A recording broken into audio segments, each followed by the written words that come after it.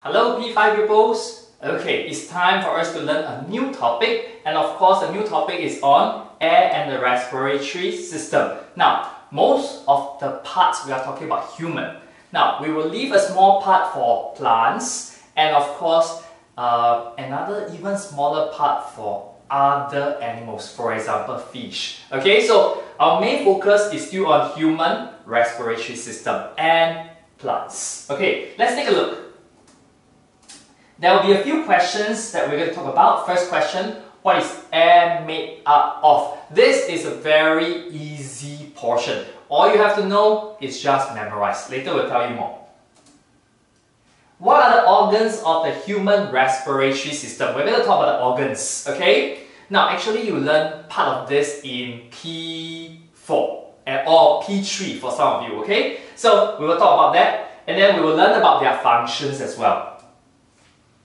How do fish, mammals and plants take in oxygen and give out carbon dioxide? Now we're going to talk about mammals, mostly talking about us, and then plants, okay? Now, all mixed up. Air is a mixture of gases. Now, over here, there are lots of gases in this room right now. Now, there will be oxygen, there is carbon dioxide, there's nitrogen, and other gases. About 1/5 of air is oxygen. Now, 1/5 is about 20%. Now, you will be learning percentage later part of the year for mathematics. So, 20% just bear that in mind, about there. The remaining 4/5 are mostly made up of nitrogen and a small amount of carbon dioxide, water vapor, and some other gases. Now, what does this mean?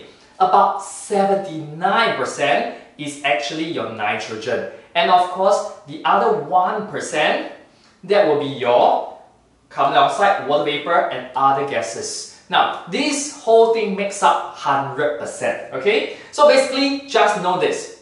There is oxygen, there is nitrogen, there is carbon dioxide, water vapor, and other gases in the air, okay?